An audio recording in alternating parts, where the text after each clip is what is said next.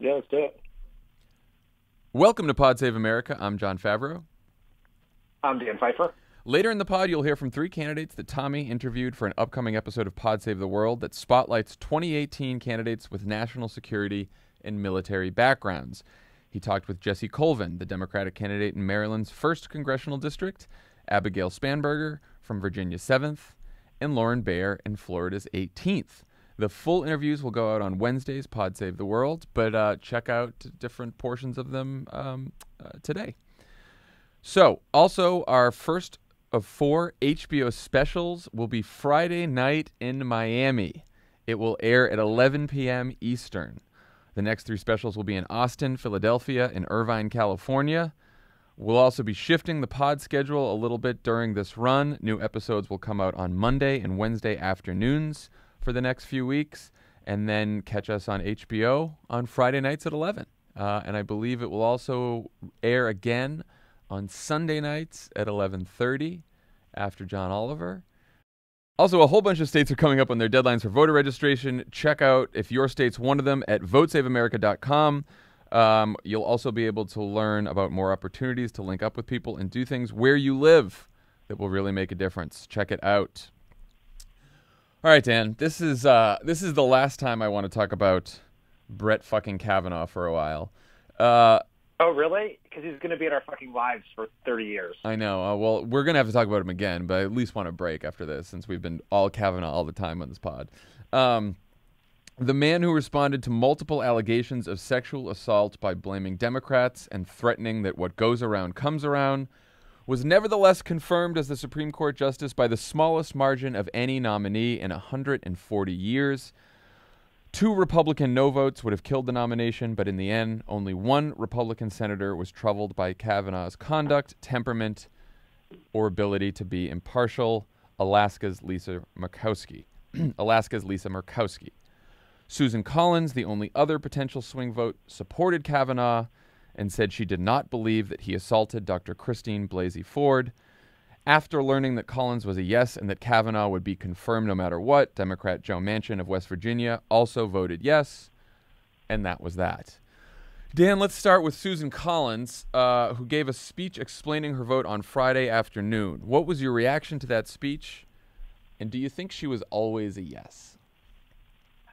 That speech was essentially a very long, arduous recitation of Trump White House and McConnell Senate office talking points.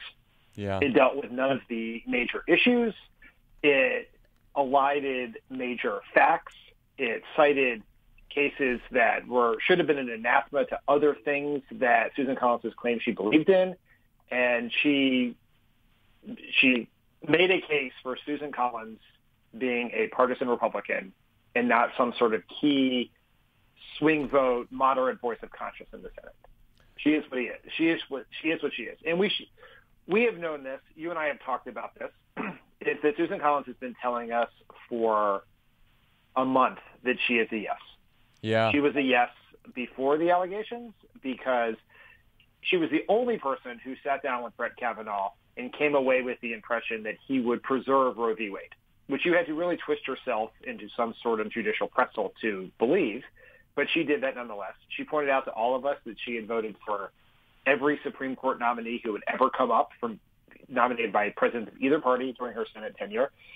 And I think we ascribed, like, she was sort of a false Rorschach test for the folks like us who were desperately looking for hope and folks like the media who were desperately looking for some sort of hero in this or some sort of key, sort of narrative figure about this. She was always going to be a yes. And we know that, and nothing would get in her way, including very credible allegations of sexual assault, a partisan temper tantrum, and obvious documented lying under oath before the Senate on multiple occasions.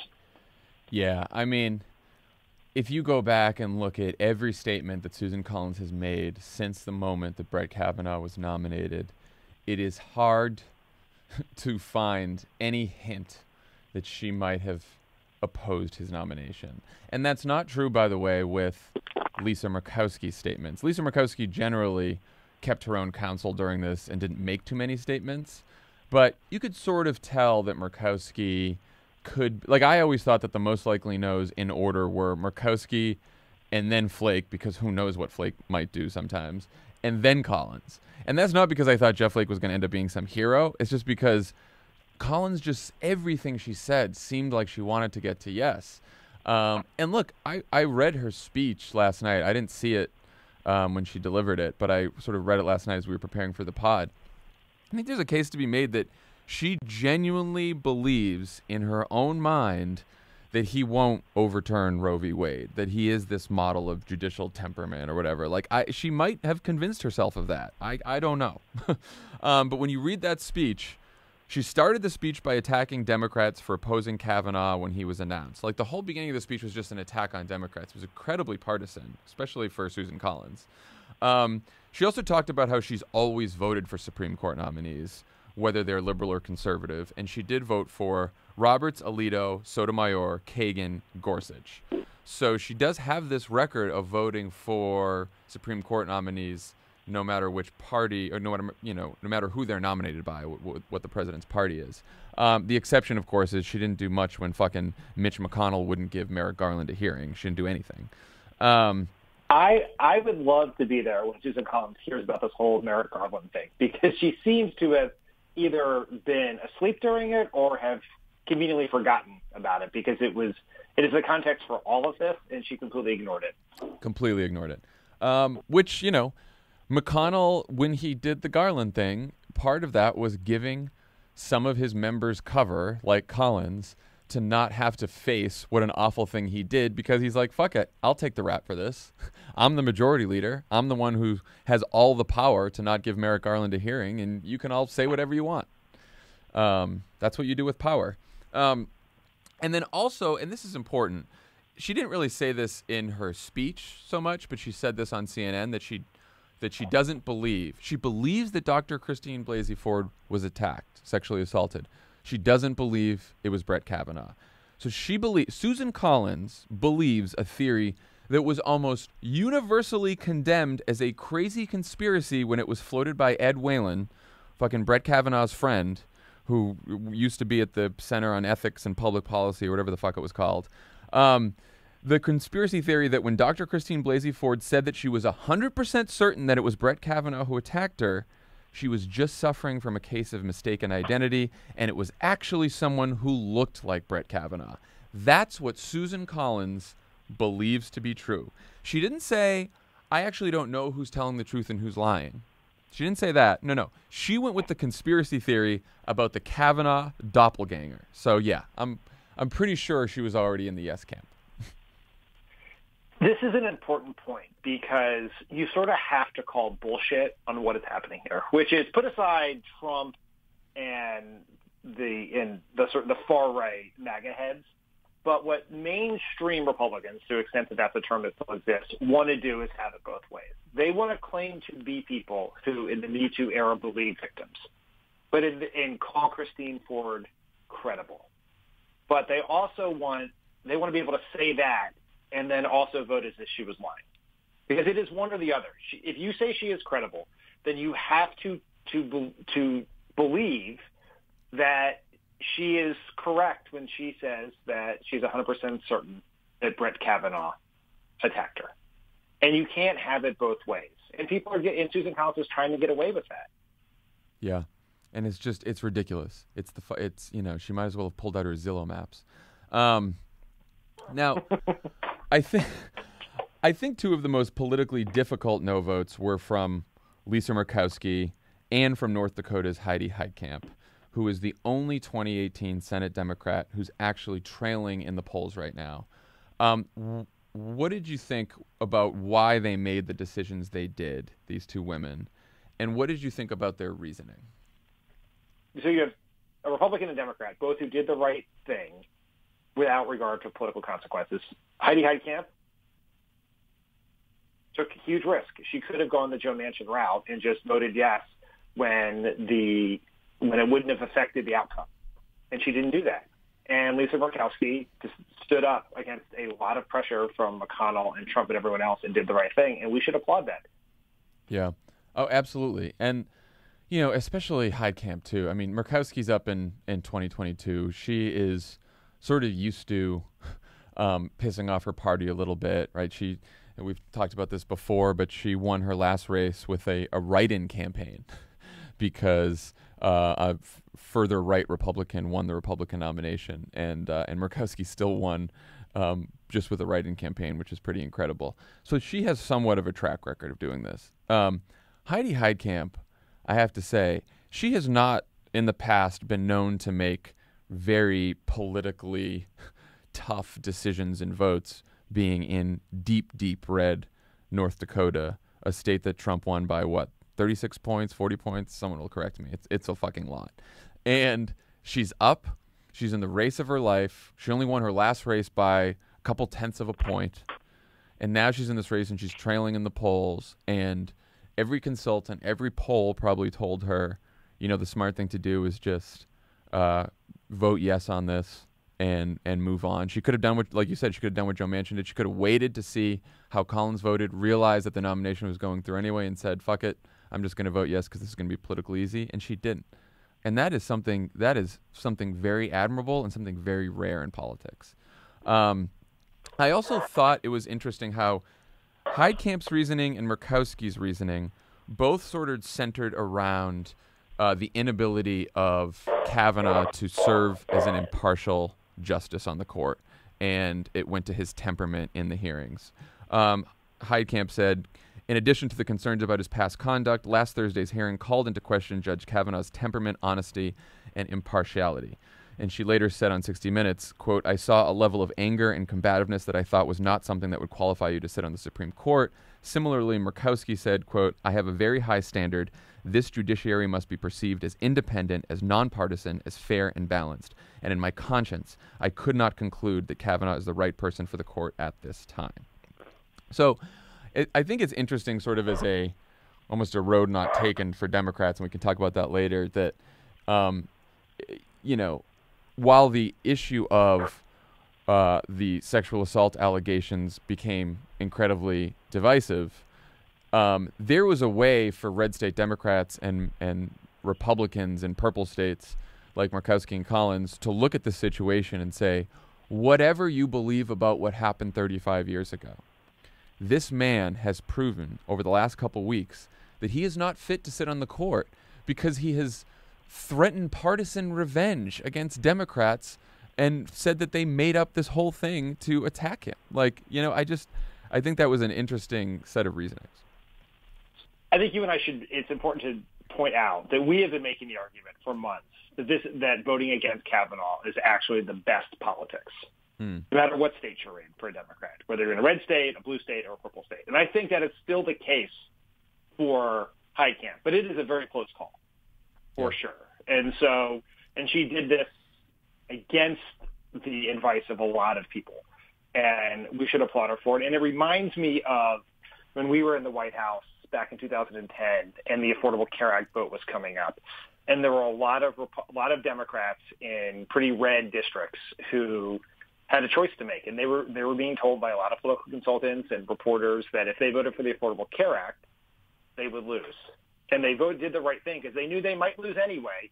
And if you're going to lose, you might as well be able to look yourself in the mirror for the rest of the time. And I think Heidi Heidkamp did that, and we should applaud her and we should help her because she still has a shot to win this thing. And it would be one, she should be rewarded for doing the right thing. And two, it would be an important political lesson to Democrats going forward that if she can win this race, that there is value in doing the right thing, not the politically spinning thing, trying to win the argument as opposed to avoid the argument, which too often red state Democrats try to do. And I will say, too, when you look back at that Affordable Care Act vote, a lot of people who took a vote for the Affordable Care Act did end up losing, some Democrats. But some Democrats who voted against the Affordable Care Act in the House, some of the blue dogs, they lost, too. It wasn't necessarily true that the politics of voting for it or against it weren't necessarily clear in the context of an overall wave election where Democrats got crushed. Is that right? Yeah, that's exactly right. And you're in a similar situation here where were there no Kavanaugh vote, were there no Kavanaugh controversy, Heidi Heidkamp is favored to lose that race. Right. Like, that just because it's North Dakota and she won in a presidential election year where Democrats tend to do better. And so now we're in a midterm, and it's North Dakota. And states like North Dakota have become even more polarized in the Trump era because it's a pretty homogeneously white state. And so she might have lost anyway. So you just don't know. Yeah. And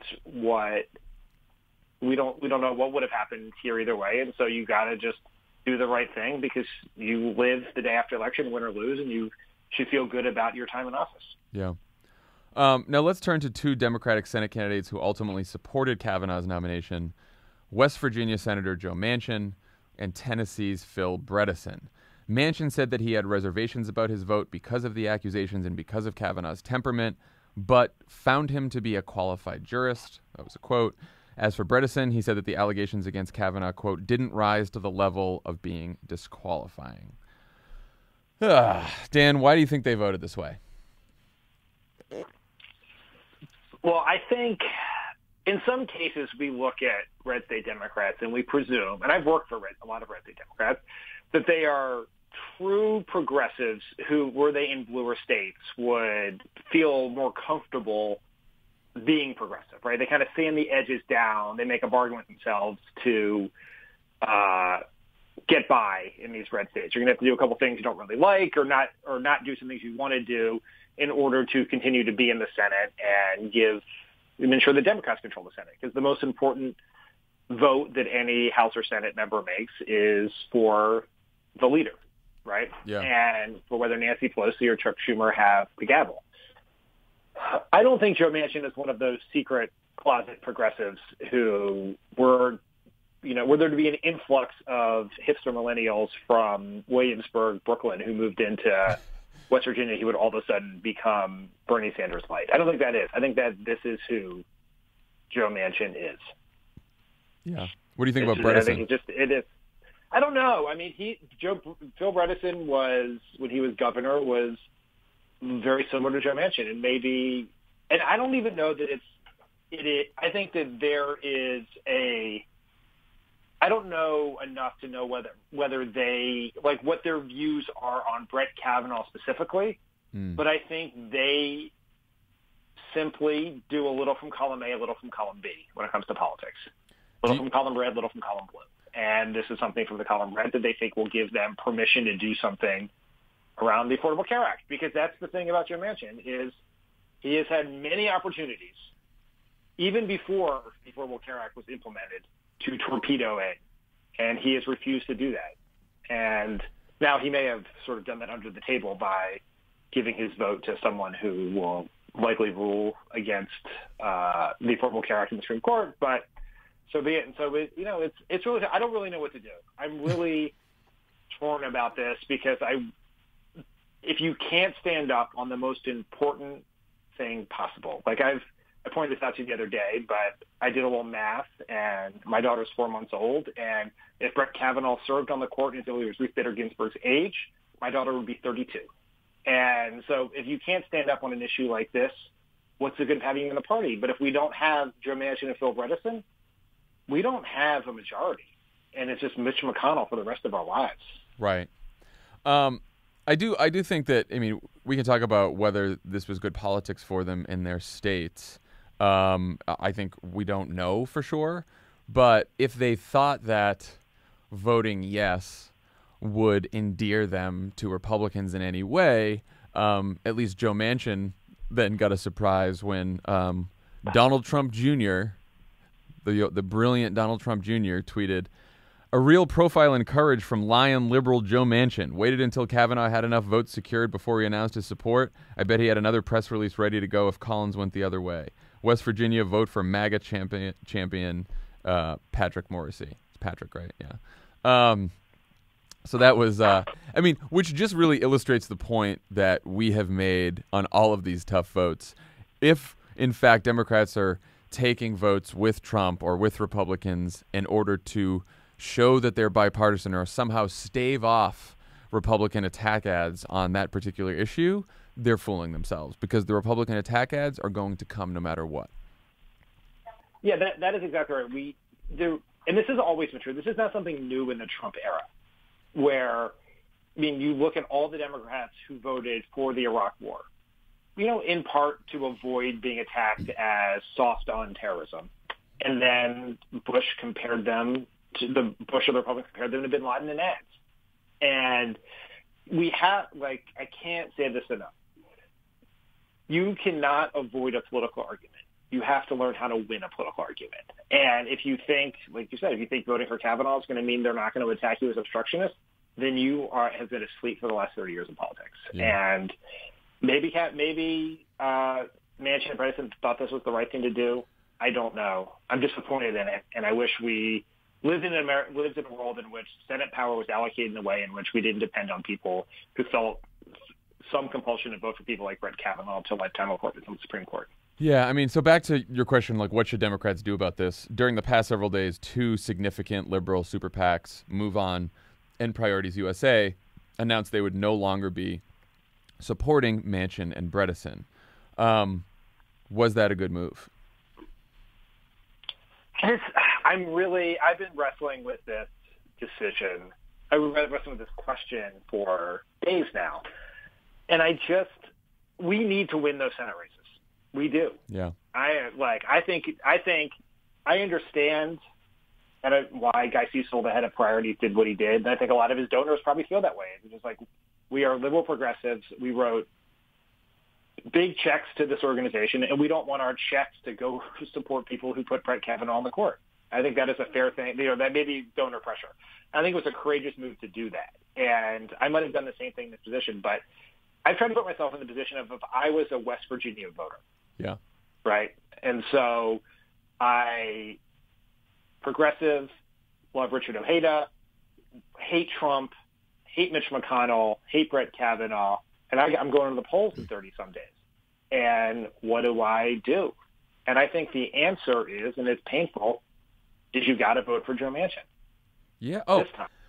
And then next time, we got to think about whether maybe someone should primary him. Yes. And maybe you never get that seat again. But I just don't know. There is an element of cutting off our nose to spite our face to have sent a message to Joe Manchin and Phil Bredesen, and Mitch McConnell has the Senate, and is in control of the Senate for another 2 years, and can continue to flood the courts with Brett Kavanaugh lights, and that is problematic. But none of this is fun.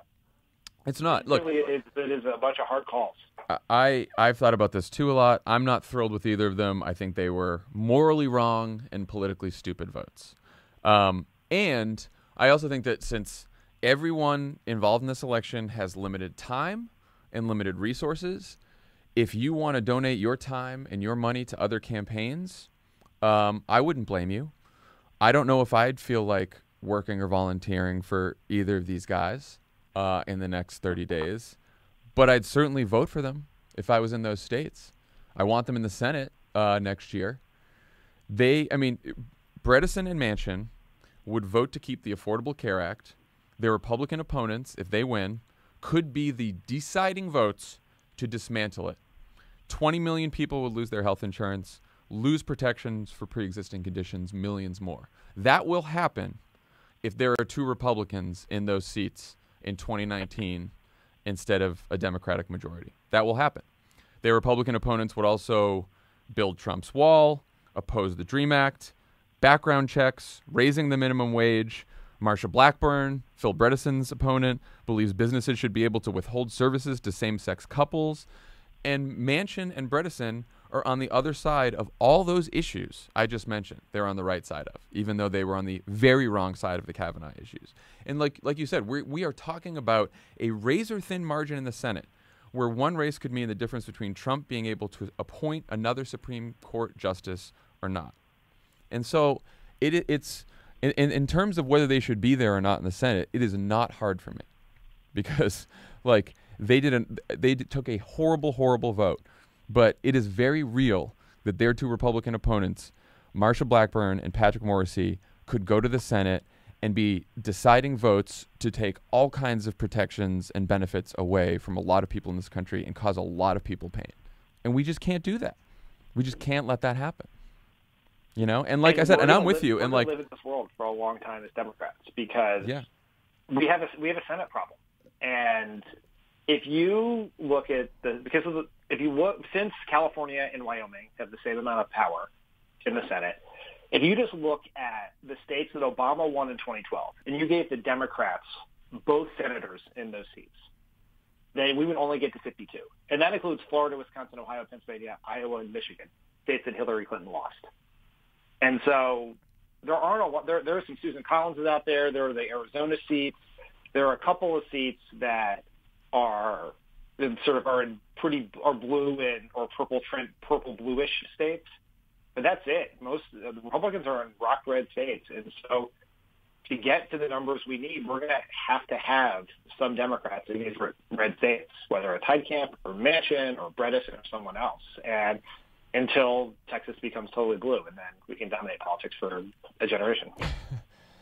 Look, and I talked about this in the Wilderness a lot. Like this is the main reason that Barack Obama was not able to pass even more progressive legislation during his tenure. It's not because he got to the White House and was like, oh, all I want to do is compromise with Republicans, or I'm not going to be as liberal as I said I was going to be. No, he faced a Democratic Senate that was, first of all, barely Democratic. We only had a few seats margin, and only for a couple months also.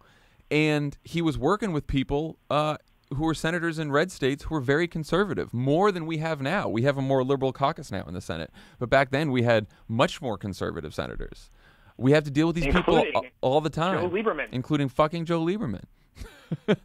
And a lot of Democrats from these mountain plain states. So it's a tough reality, but it is a reality. And I do think, like you said, I'm all for now having some good progressive primary challenger for Joe Manchin and Phil Bredesen if he gets the seat, because I do think, and I think this is part of why Priorities and Move On decided what they did, is we got to get to the point where some of these senators in red states, these Democratic senators, should fear what happens when the base and liberals decide to walk away from them, just as much as they fear what happens when the more moderate and conservative voters walk away from them. So they have to, this is just politics, right? Like there has to be a balance between which constituents they fear the most. That's how politics works. And so I do think it's good if once in a while, a super PAC like that says, hey, you're going to vote like this, we're not going to be there for you. Or we have a primary challenger that maybe that primary challenger doesn't beat them, but at least makes them move to the left a little bit. I think that's a good thing. But as of right now, when we're 30 days out from an election, where control of the Senate's at stake, and we could be witnessing the end of the Affordable Care Act and health insurance for millions of people next year, yeah, we should vote for them. And now, I will say too, it's not, you mentioned all the states that Obama won. Like, it's not just like Joe Manchin and Phil Bredesen in West Virginia and Tennessee, states that a Democrat is probably not going to win in a presidential contest anytime soon.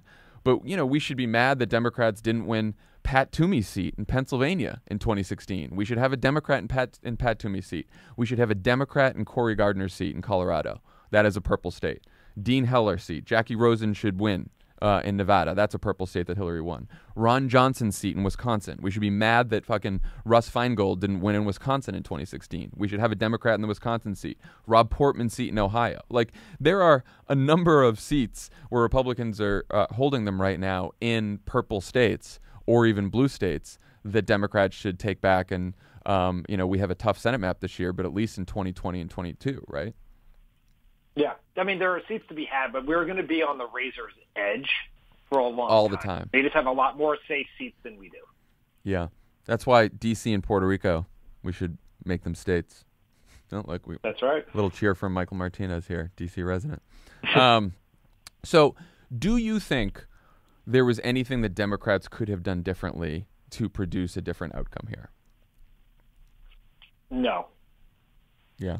Obviously there are things the Democrats could have done better, but it's all on the margins. That's what I think too. We railed at the Senate about fighting care, and they fought. And Chuck Schumer held his caucus together until the very end, and he held everyone but Joe Manchin. And he held even Manchin. He held them. One of our big fears was that there would be a parade of red state Democrats who would come out early and say they would vote for Kavanaugh and take the pressure off of Collins, Murkowski, Flake. And they didn't do that. Even Manchin who doesn't really listen to Senate leadership. Like Chuck Schumer doesn't control Joe Manchin. Waited until after the outcome is no longer in doubt. And I was going to say, like we should just say that, right? Like, I think if Susan Collins voted no on this nomination, there is no way that Joe Manchin would have been the deciding vote in favor of Brett Kavanaugh, right? Yeah, I agree with that. I mean, it seemed very obvious that he was just waiting to see what she did. And then taking, I mean, Joe Manchin did the most political thing of anyone here. Whereas he just literally, like, he wasn't going to be the deciding vote in favor or against. He just wanted to wait and see what Susan Collins did so he could take a freebie. He was in no way subtle about it either. He just, like, 2 seconds later, it was like the equivalent of when senators send out their reaction to the State of the Union before the president gives the remarks, just based on the excerpts that were on the evening news. He's just like, done. Yeah. And Donald Trump was probably right. Donald Trump Jr. was probably right. He probably had 2 versions of the press release. Sure. And that's just sort of who Joe Manchin is, for better or for worse. But look, sometimes it's for worse.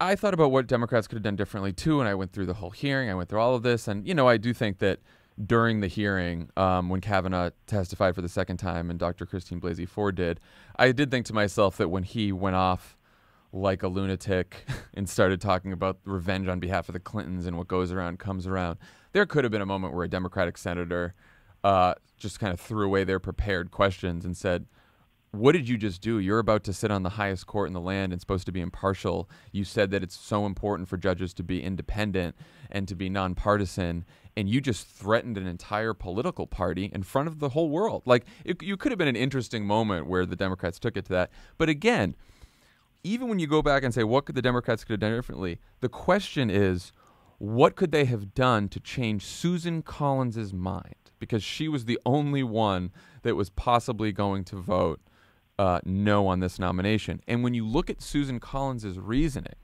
that she believes that it was a case of mistaken identity, that she liked Kavanaugh from the beginning, thought he was qualified, that she didn't think he would overturn Roe v. Wade. I mean, she met with victims of sexual assault. There were protesters. There were her Democratic colleagues trying to convince her. Republican, Lisa Murkowski, her good friend, voted against it. She couldn't convince her. Like, I don't know what Democrats could have done differently to change Susan Collins's mind, which is what we're talking about when we say, what could Democrats have done differently? Yeah, that is exactly right. Like, you look back at the hearing, and right, maybe there's a world in which Democrats spend less of their 5 minutes making statements and more of their 5 minutes asking, or they coordinate better on what the questions are going to be.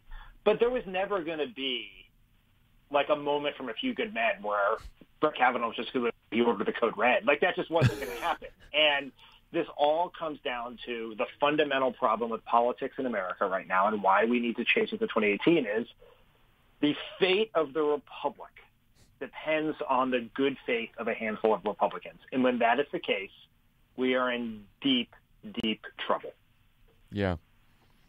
There's literally every Democrat can do everything right, and we still lose, and that's a problem. And it's a matter of we don't have power. We have no more power today than we did on the day that Donald Trump was elected, at least in Congress.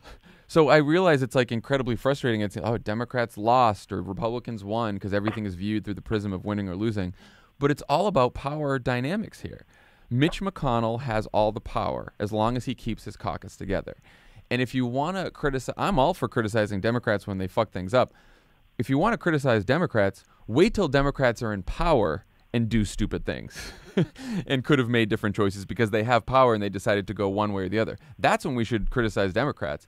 They have no power. They did what they needed to do, which was what they all held together. They fought the nomination and they all voted no. We just didn't have the votes. That's right. I think that's so important because you saw all these exhausting pieces that were like how Democrats got outplayed on Kavanaugh, how Trump won, all of this. No, Dan. No, I didn't read those pieces this weekend. I was so angry. I knew it was coming. I was like, not reading the fucking Axios headline, not reading this John Harris piece in Politico, not watching the Sunday shows because I knew exactly what they were all going to say. They can't help. God love them. They can't help themselves. They can't help themselves. Everything is viewed through the prism of winning or losing. We could be in the second term. Trump could be rounding up people with his secret police. And if he rounded up enough people, they'd say, big win for Trump this week. Rounded up a whole bunch of people. Democrats didn't do anything. That's how they do it. That's the way they do it. That's right. I would have you know that I actually wrote the outline on Saturday afternoon, and I had a section in there where we were going to go through the TikTok pieces for the most annoying parts, and then I saw your tweet about how declaring you weren't going to read them.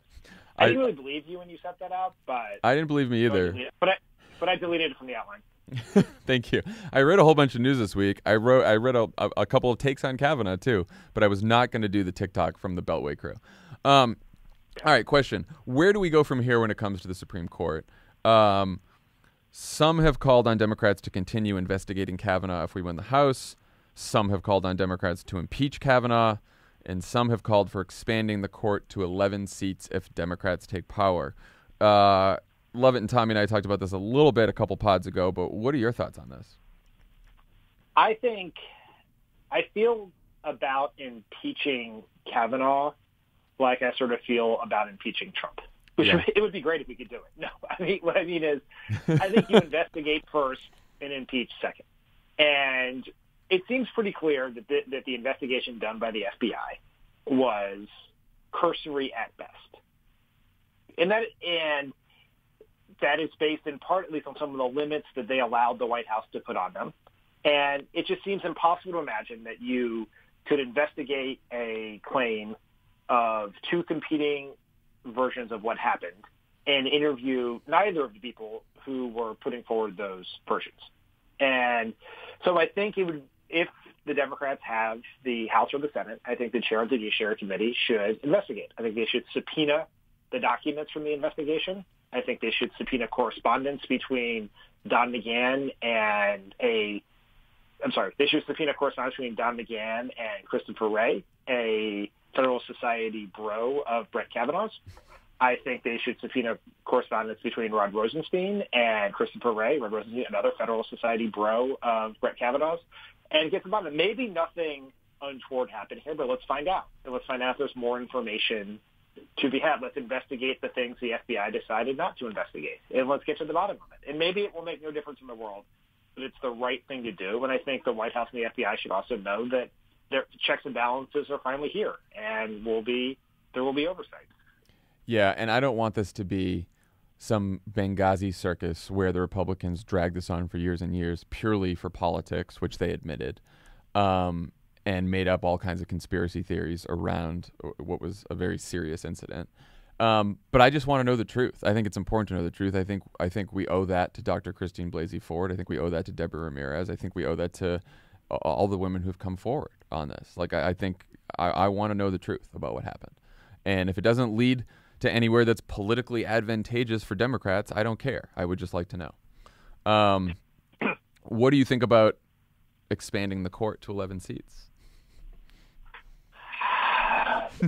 I don't know. It's like, sure, why not? And then we'll expand it to 11, and then they'll expand it to 13, and eventually there will be more members of the Supreme Court than Congress. I don't know what it accomplishes. I think the thing that Democrats need to do is there is an element of justice as it relates to Merrick Garland. And so if there is another Supreme Court seat vacancy, then it should be held open. And I don't care if it's held open for 6 fucking years. I really don't. Yeah. And I think that is where we need to. So in the short term, that's what we need to do. Like, if you want to expand it to 11, fine. I actually think, just maybe the Supreme Court should be 10 people, not 9. And if you have a tie, then it's probably too controversial a thing to change the law. But I don't know. I don't know. I don't just know what it does. I don't really know what it accomplishes. I'm much more interested in focusing our energy around winning elections, both the Senate and the White House, so that we can put people on the court. I am open to it. I'm still willing to hear arguments on both sides of it, only because for one reason, I think it's easier to do than impeaching Brett Kavanaugh. Impeaching him, you'd need 67 votes in the Senate, which we're never going to get, as we just talked about this Senate thing, unless something comes out that is definitive, right? And even then, who knows? But you could pass a bill in the House and the Senate, sign it by a Democratic president, suddenly you have 2 extra seats. I think it's important because we're getting to the point with this 5-4 majority, and again, we have a 5-4 conservative majority. Clarence Thomas is in his early 70s. He is the next conservative that would retire, because he's the oldest conservative on the bench. That is still a long time when you think that Ruth Bader Ginsburg is 85 years old. That could be 15 years of a 5-4 conservative majority, and that's in the best case. If Clarence Thomas retires at 85 or something like that. So that's a long fucking time, and the next Democratic president and the next Democratic Congress, if they pass a slew of progressive legislation, you can be sure that the 5-4 majority that's conservative, which includes a couple of real partisan hacks in both Brett Kavanaugh and Clarence Thomas, are going to strike those pieces of legislation down, and we're not going to have progressive governance in this country for a long, long time. And the fact that one of those seats, Gorsuch's seat, was basically stolen, and the second seat, Kavanaugh's seat, you can argue was illegitimate because they jammed in a partisan who'd been accused of sexual assault. I think there's a good argument for adding a couple seats. I don't know. Yeah, you're right that Republicans would retaliate. I mean, that's my fear too, is that the next Republican president then that person adds 2 seats too. But I also think, we're sitting here. Republicans are probably going to add seats anyway. Republicans did change the makeup of the court at the end of the Obama administration. They kept it to 8 people for a year. So there is no magic number. Right. Anyway. You've convinced me. Yeah. I think we should do it. Yeah, I mean, I know. People say it's crazy, the end of democracy, institutions, blah, blah, blah. The other idea I heard was Matt Iglesias from Vox said, instead of expanding the court to 11, why don't you reduce it to 7, which you can do by passing a law. Oh, yeah. And the law would say, last in, first out. So, bye, Gorsuch, Brett Kavanaugh. We're down to 7. It seems great. That's even better. Let's do it. Yeah. And I also think the next Democrat, or the next Democratic form of the Supreme Court, whenever that is, God willing that is soon, should be in their 30s. They should be a 30-year-old who recently ran a marathon and is vegan. Like, I want the healthiest fucking young person we possibly have. I want them to serve 60 years on the court. Danielle Gray for Supreme Court Justice. How about that? Done. Great. Starting the campaign now. Okay. Let's talk about where all of this leaves us 1 month from the midterms, where we are right now. Republicans are telling everybody that the Kavanaugh fight has fired up its base, especially in the Senate races. Also, I saw Greg Sargent at the Washington Post out with a piece this morning that said, a Democratic strategist did tell him that they saw this fire up some Republicans and even Republican women in some of these red states, even though it was also hurting them in the House race. And thanks to a few tightening Senate polls, basically the Washington media is entertaining this narrative about a new Republican advantage, at least in the Senate. Republicans are also telling everybody that the reason their base is so fired up is because a good man's reputation was destroyed by an angry left-wing mob of professional protesters funded by George Soros. Trump himself said during a rally this weekend, quote, "You don't hand matches to an arsonist, and you don't give power to an angry left-wing mob." Mitch McConnell also used the mob language when he talked to the Washington Post, said the opposition to Kavanaugh was a political gift to Republicans, and that his caucus, quote, "stood up to a mob." Dan, what do you think about this new narrative, and the Democrats overplay their hand in any way, which is the question that everyone's fucking asking in Washington? Oh, did Democrats decide that they were not going to ignore an allegation of sexual assault against someone speeding towards a lifetime appointment on the Supreme Court? What is the other fucking option? I mean, what were we supposed to do? Just say, just move on, vote. We'll all vote for him. There was no other option. This was the right thing to do. It was the only thing to do. And it, frankly, was the politically right thing to do, even though I don't think that's why Democrats did it, is because to ignore this and allow this to pushed forward without doing their Senate duty to ask questions and have a hearing on it would have been a political suicide. I don't know what Democrats were supposed to do. And is this the new narrative? Or is this the new reality? It's definitely a new narrative. Is this a new reality? Who the fuck knows? I have no idea. You know what? I also don't care. Yeah. Because it doesn't matter what, like, this is a forecast for what's going to happen in 30 days. Right. That's what it is saying, that because this happened today, the outcome in 30 days will be different. We have 30 days to decide which narrative is right. Is it a blue wave? Is it a red wave? Is it Kavanaugh momentum, Kavanaugh surge, whatever they call it? Is it something else? Like, that is something for everyone listening and all of us to decide what is going to happen. That is our choice. It's a question of turnout, enthusiasm, volunteering, campaigning hard. It's all of those things. And, like, elections aren't decided by what's written in Politico. And you know what was 30 days ago? The anonymous op-ed. I mean, there are so many news cycles and so many narratives left between now and the election. It is head-spinning. But look, I mean, do you think this new we don't know if it will work, but why do you think Republicans are going with this new narrative where they're sort of moving on from, they want to drag this out as long as possible, right? So now it's like moving from just about Kavanaugh and this poor man whose life was ruined, now who has a Supreme Court seat for life. It's quite a ruined life. Now it's moving from that to the angry left-wing mob. And we saw this narrative, you know, back during the Great Red Hen incident of 2018. You know, we're back to the civility narrative where Republicans are going to go around and pick out the angriest, you know, protesters on the left. Whoever does something crazy on the left, they're going to find that person and say, okay, this person represents all of the Democrats now and all the left. And they're basically going full Nixon in 68, right? There's all these kind of rabble-rousers and mobs out there, and the Republican Party is the party of law and order, the party where the President of the United States has been implicated in 2 federal crimes, has possibly committed tax fraud, and his campaign manager, national security advisor, and a host of other aides have pled guilty to crimes. Also, 2 congressmen indicted, Republican congressmen. Party of law and order. Yeah, it doesn't seem credible to me, but who knows? Who knows? They're doing this because fear is what motivates their voters, or at least that's what they believe motivates their voters. Yeah. Fear of immigrants, fear of Black Lives Matter, fear of Colin Kaepernick kneeling, fear of MS-13, and now it's fear of liberal mobs, whatever that means.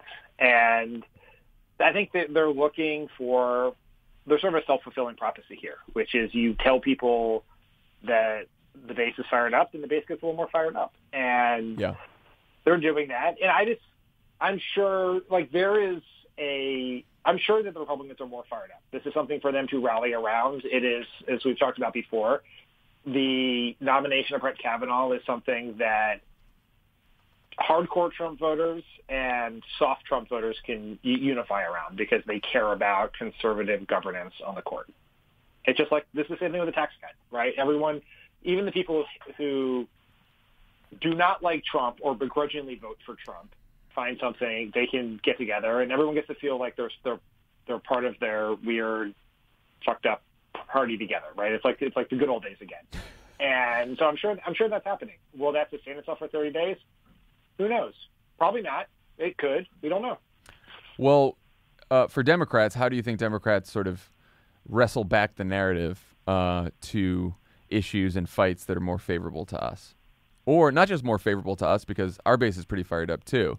But obviously we know there are these, well, we've got non-voters who are wondering, you know, should I go to the polls? Will it make a difference? I don't usually vote. We've got some of these Obama-Trump voters out there who've gone both ways. We've got some of these Romney-Clinton voters out there. For those people who are trying to figure out, you know, which party to vote for, how do we sort of, for those undecided voters out there, how do we wrestle back the narrative? I think I know the spirit in which you intended this question, but I wouldn't worry about the narrative. Yeah. The narrative is not a real thing. The narrative is something you and I talk about. It's something that people who get political playbook or Axios EM in our inboxes who watch cable all day long. It's like we think about the narrative. The narrative is not a real thing. If the narrative was a real thing, Hillary Clinton would be president because the narrative was Hillary Clinton was going to win. And so Don't worry about the narrative. I think we have to continue to do what we have been doing. And I think don't avoid, you hear, we're getting like tutted by centrist Democrats saying Democrats should avoid cultural fights. We lose cultural fights. Get back to the economy, or yes, we should do all those things, but you don't get to decide. In what you don't get to ignore cultural fights either. You have to win them and pivot back to the issues that are best for us. And so we have used Kavanaugh as a motivating factor for why Senate control matters. Use it for why elections matter. And try to channel some of the anger people have in it into more volunteers, more canvassers, more phone bankers. We have to deal with it. There's not a world in which we're like, oh, Kavanaugh's over. We're going to knock the dirt off our jerseys, and we're going to get up and we're going to get right back to wage stagnation. It doesn't really work that way. We have to we have to deal with it and pivot back to our issues. Yeah. I mean, I do think if I was advising, you're right about the narrative. If I was advising Democratic candidates, Democratic campaigns, people like us on the left who sort of talk about politics for a living, this election has to be about very big things. We have to make it about very big things. If this election turns on whether Brett Kavanaugh was victimized or not, or whether the angry left-wing mobs are scary or not, then I don't think we do as well as if we make this election about very big issues that will affect the lives of millions of people. If the Republicans win, if they win Congress, it will be the end of the Affordable Care Act. 20 million people will lose health insurance in this country. We just saw a story last night break because the UN climate report was released saying that now if we do not move heaven and earth basically to reduce warming to 1.5 degrees Celsius within the decade, by 2040, there will be a global crisis of people sort of fleeing the tropics, mass migration. You think the refugee crisis out of Syria is bad. Where do you see it in 2040 when the planet heats up and people aren't living in the tropics anymore? I mean, you talked about your daughter, like our kids will be in college when this is happening, when the UN now and all the countries in the world say that the world is going to be facing serious humanitarian crisis by 2040 if we don't act. And we have one party in this country, which is the last political party on earth, that doesn't even believe that climate change is real. There are very big issues at stake in this election. And if Republicans want to fucking talk about mobs and protesters and poor Brett Kavanaugh, we should let them do that. And we should talk about the fucking big issues that actually matter to people. That is very well said. And if you want to think about elections mattering, is we have, the clock is ticking, and we have pissed away 2 years. We were making progress on this issue. Not fast enough, but we were making progress. Yeah. And we took a gigantic step back because we elected a man who believes climate change is a Chinese hoax and a party of people who ignore science because the Koch brothers pay them to ignore science. And that's what matters. We don't have time to fuck around here, right? We have to get people in office who take things seriously. And the Republicans are not a serious party. They're not. There is whatever else, their views on tax reform or health care or the size of government, that's all fine. That's a philosophical debate. But when you ignore science that everyone knows to be true in order to get money from the Koch brothers at the risk of the planet and our children's future, then you're not a political party. You're not a serious institution. You're basically cult. A joke. They're a cult. Like a dangerous joke. Yeah, it is a cult centered around Donald Trump and the Koch brothers' money and nothing else. Yeah. And we're all paying a huge price for it. And let Let them go out there and crow about the economy, and they can talk about the headlines in the financial press and the stock market, and we should talk about how wages have barely moved and healthcare costs are rising, and most students in this country are drowning in debt right now, and that Republicans, if they take Congress back, they're ready to pass another tax cut for super rich people so that they can continue to cut education and Medicare and Medicaid and all the rest of it. I mean, this is what we should. And look, we do. It's tough because I'm sure campaigns are running these ads. Candidates are talking about this on the ground. It does help when there is news hooks nationally for these issues, and I do think we have to be looking for opportunities to talk about some of this stuff. I mean, there's an ACA lawsuit in Texas where a court in Texas could rule that the Affordable Care Act is unconstitutional as early as this week. Democrats should be all over that, talking about health care, things like this UN climate report. I mean, there are going to be opportunity. Insurance companies are sending out all kinds of notices about premiums for next year. So, look, there are going to be opportunities that we just need to look out for to talk about issues that actually affect most people's lives in this country and not get in battles with the right-wing Twitter trolls about, whether someone's a fucking left-wing mob or not. That's not very constructive. Yeah. Are you saying, just bear with me here, are you saying to our audience that there is a time at which getting into a Twitter battle is not constructive? Believe it or not, that is what I'm saying. I mean, most of the time it's constructive, but in this one very specific case, for the next, it's probably not a good use of your time. For the next 30 days, maybe not so much. And look, I have to say too, we were Tommy and I went down and we visited Katie Porter's field office, one of her field offices, on Friday, and we were there right while Susan Collins was giving her speech. So I didn't even know what was happening, except I was getting all these texts from my wife with a lot of 4-letter words, so I knew it wasn't good. But talking to all these volunteers, and I was asking them, like, what are you guys hearing? How's everything going? And they were like, look, this is only anecdotal, but we've had and this is Orange County, we've had Republican women coming in over the last couple of days to our office saying, I'm done with the party. I want to help a Democrat win. We need to change stuff. And they were like, they felt good. They were inspiring. And it just reminded me of, and we always knew this when we were on campaigns and we were like stuck in headquarters looking at news all day versus being out in the field. When you go out to canvass, when you go out to a field office and you volunteer, you realize that the energy on the ground is so much better and inspiring and more optimistic than if you are just sort of scrolling through news all day. And so it's just yet another reason why everyone should go out and volunteer and get involved in these last 30 days, because it will make you feel better and it will actually make a difference in the outcome of the election. Yeah, that is true. All right, that's that. When we come back, we will hear from Jesse Colvin, Abigail Spanberger, and Lauren Baer, all of whom are running for Congress, and all have national security and military backgrounds, and they talked to Tommy last week, so you'll hear a portion of their interviews next. All right, outro.